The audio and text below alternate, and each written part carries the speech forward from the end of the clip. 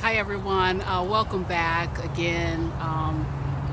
Just want to share a little bit of a reflection with you.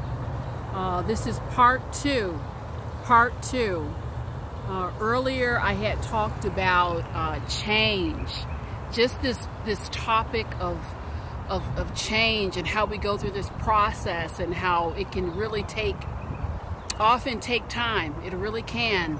And I want to talk a little bit about change in the context of how God can come in. How God can come in and literally rock your world. God can come in and rock your world when we're talking about change. I want to share a couple stories with you.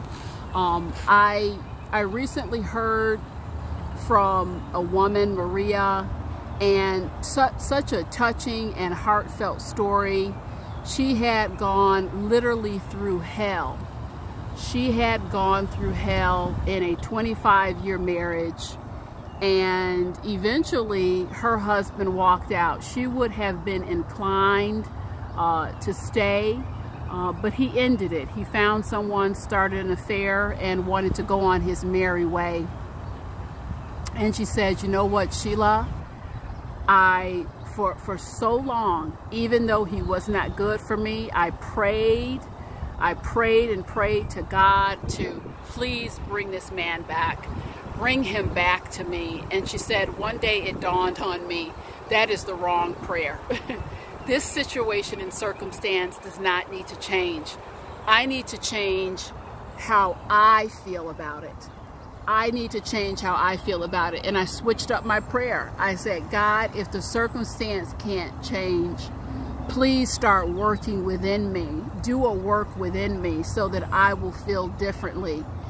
And she said, you know, Sheila, slowly and surely, my dreams from my youth started to come back. I always dreamed about a catering business.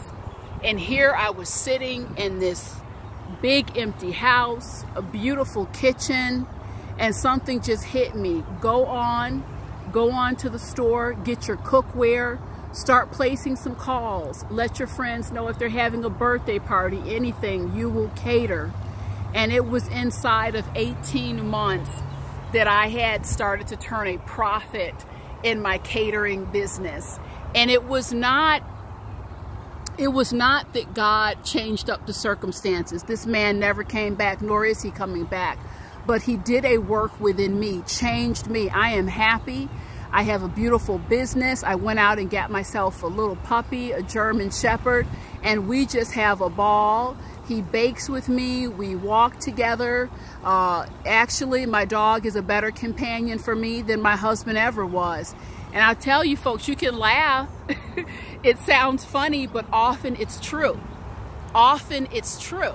You know, we will have pets that will serve as better companions than the human beings in our life. I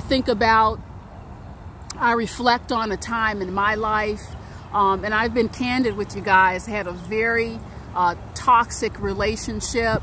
And if you've ever been to one of these lovely carnivals and you've seen the blow up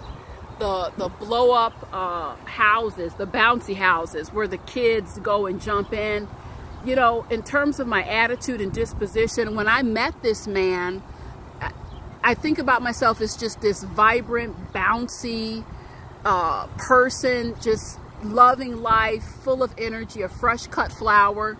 And I will tell you, a few years with this man, and I was completely deflated. Imagine just taking a sharp object and just deflating one of those beautiful bouncy houses.